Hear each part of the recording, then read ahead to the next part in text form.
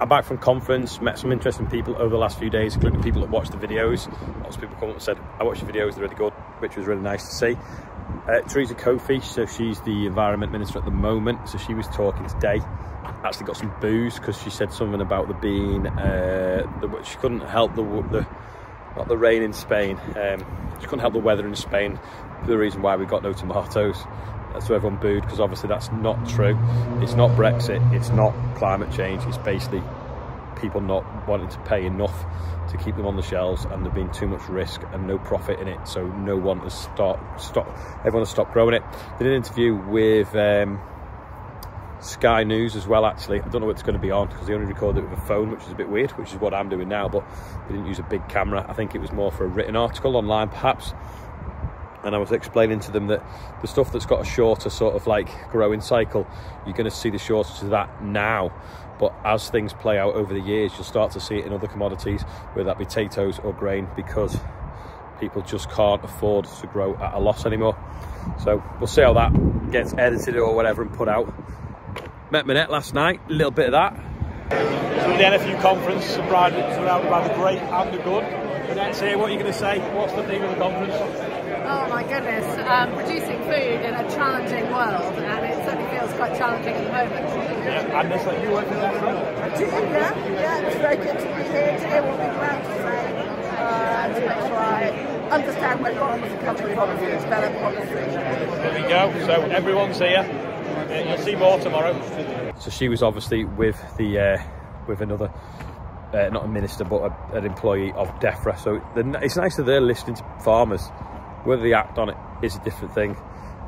They were going on about the shelves being empty and putting 2.4 billion into farming, which is kind of the status quo of what we've had for years to keep us propped up.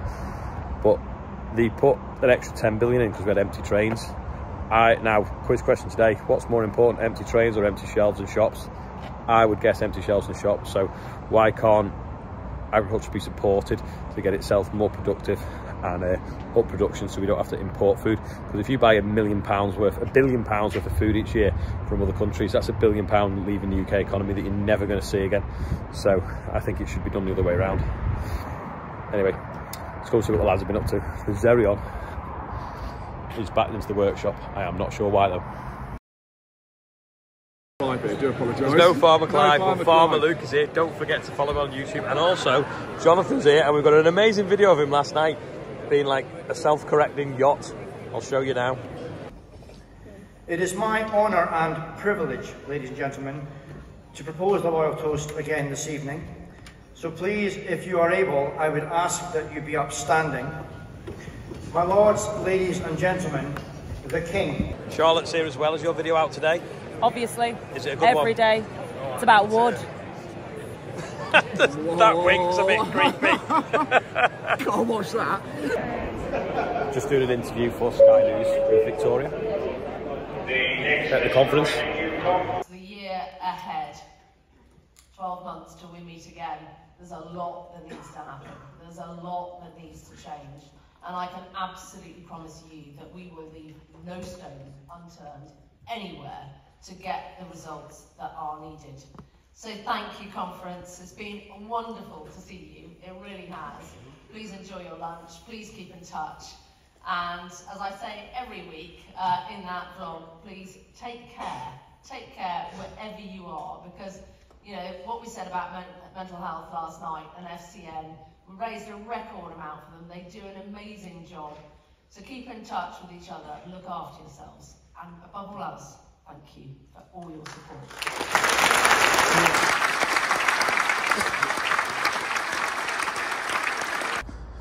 Yeah, he was some bale of twine had got wrapped round a disc and one of them wasn't turning, so he's just unwrapped that.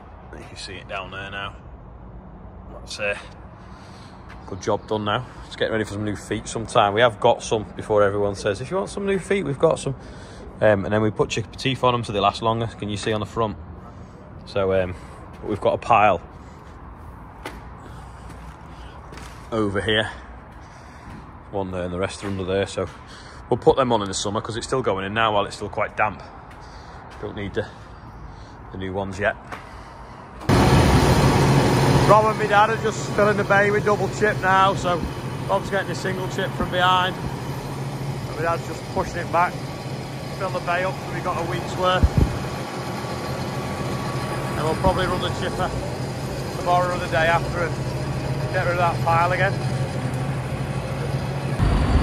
Andrew's just putting that back in the shed now. I'm going to have a look what's wrong with this leaf blower and also do the birthday bumper because it's starting to rain, and if the bateman gets too wet, I'll write on it with a marker pen. Charlotte's just come back from Dad's at Saddleworth, and I'm sure she's brought the Saddleworth rain with him because look at it now.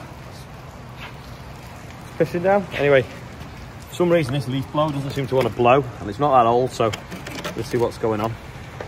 Really weird, a short birthday bumper again today. Benjamin Williams, Molly Hayes is 8, Ali Davis is 55, and Matthew Webster's on here, and Stephen Anthony, I think it is, sorry, £26,887 for the air ambulance. So I reckon tomorrow, if there's a lot of birthdays, it will hit 27,000. So again, well on the way to 30 grand, amazing.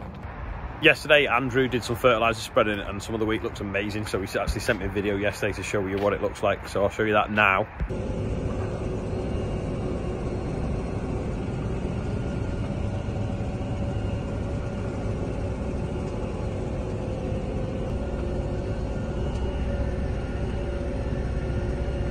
Beautiful.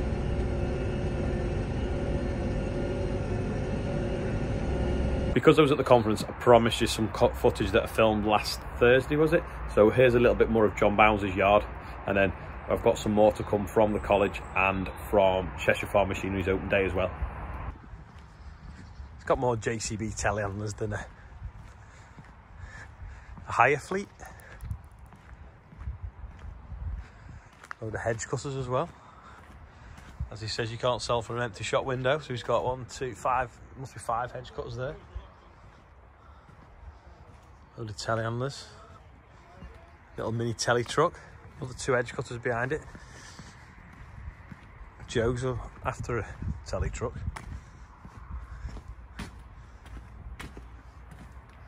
Ooh, there's a splashboard off a silage trailer, a bit straighter than ours. Just. It's a silage kit actually. Yeah, a couple more hedge cutters, power harrow. Like chrome mowers in crates. I'm looking here. Load of chrome rakes.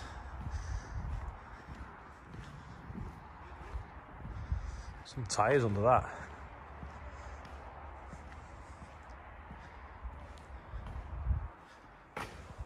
Huge.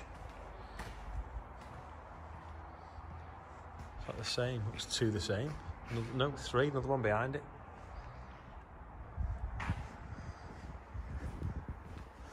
Massive. Looks low that though. You know, if you're pulling a field off a road, you'd feel like that would kind of like hit the floor maybe. Unless it goes up and down on the axle. Does it go up and down on the axle?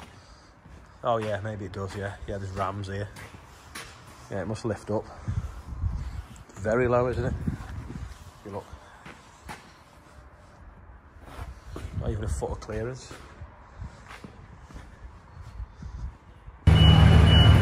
Look at this.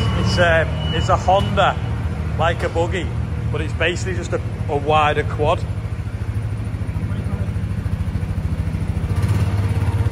It sounds like a quad as well. Anyway, Andrew wanted to play on it. Right, so we're in it now. It's pretty quick because it's basically a motorbike. It's very loud and obviously runs off petrol, not diesel. Got a little baby Solace here as well on fat tyres. It's like a tractor puller. All bubble wrapped.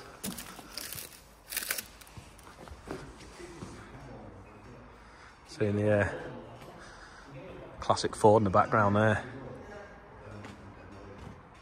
What is it, 8.2? 6200. Looks quite big. 8210. There's the sister of the 585.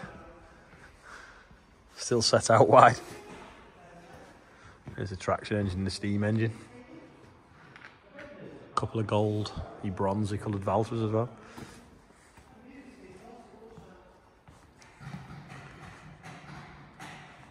That's about it for today. Thanks for watching. Sorry it's a short video, but like I said, I've been at the conference. I'll see you all tomorrow.